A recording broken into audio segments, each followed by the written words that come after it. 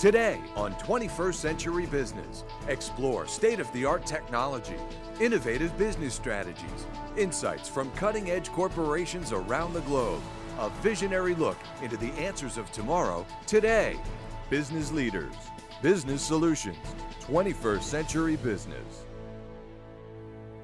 Welcome to 21st Century Business. I'm Jackie Bales.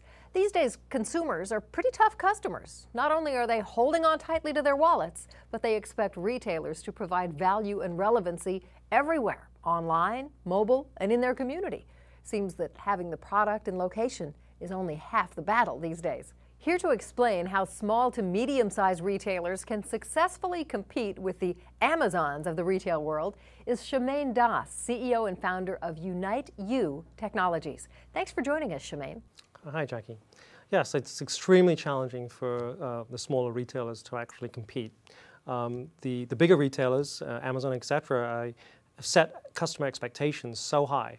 And as far as be able to actually go to a retailer that provides value. And I think part of the question is what's the value?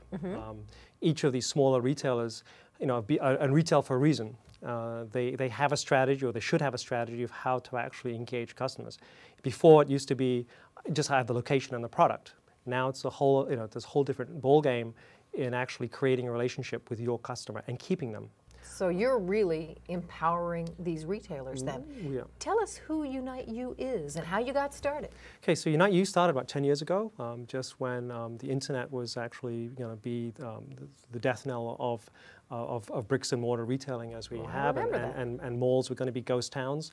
And look how we've evolved. The truth of the matter is the internet has actually helped integrate and bind people together. So you offer a platform on which they can do what? Yes, we created a platform, I think we're in 5th generation now, that really targets the retailers who don't have the technical expertise or don't want the technical expertise to be in-house, because they'd much rather spend their money on good marketing and sales and merchandising people and expertise to actually help implement programs that reach not only in the store or on the website, but now with the big mobile push, internet interconnected to the mobile devices, into Facebook, shopping engines. It's an endless challenge, and really we've become a technology partner with them to really let them implement their vision without having to actually deal with a lot of the technical issues.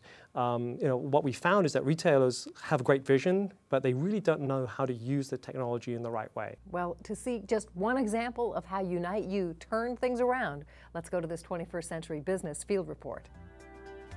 So when we set out to find a vendor to help us with the technology side, we needed to find one that understood the retail space and could also allow us to not only sell online, but allow us to put our information online and connect the two.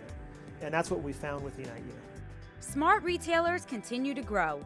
They do so by embracing the complete marriage of their physical presence as well as their participation in the virtual communities.